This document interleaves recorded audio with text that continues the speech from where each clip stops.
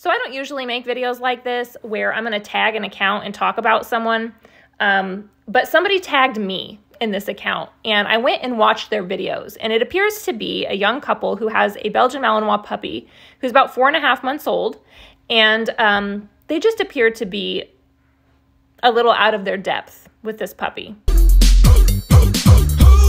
It happens all the time when someone tries to touch my puppy.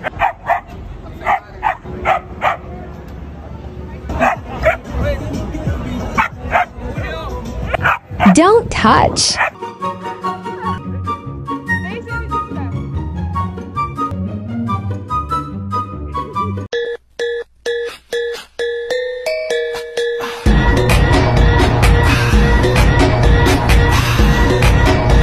Why are small dogs always so angry?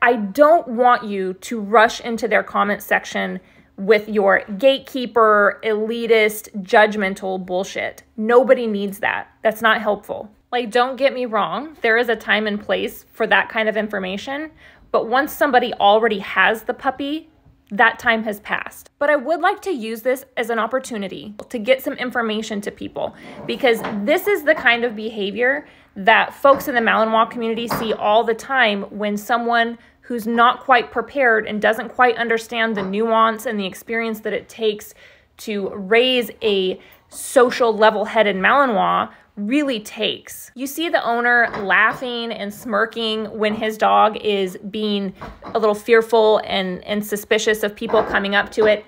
Not really concerned at all. Has no clue that this behavior is actually very likely to turn into a very dangerous liability in the future. He's clueless.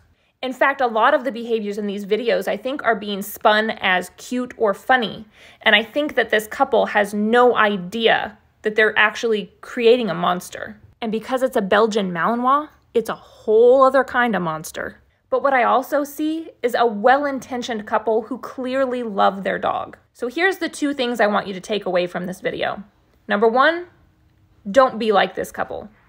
And number 2, is there a trainer somewhere in the Miami area that could potentially reach out to this couple and offer them some support? And maybe these folks already have a trainer. I'm not pretending to know their situation, but if you do, then might I suggest that the next time you're at a training session, you have your trainer audit your TikTok account?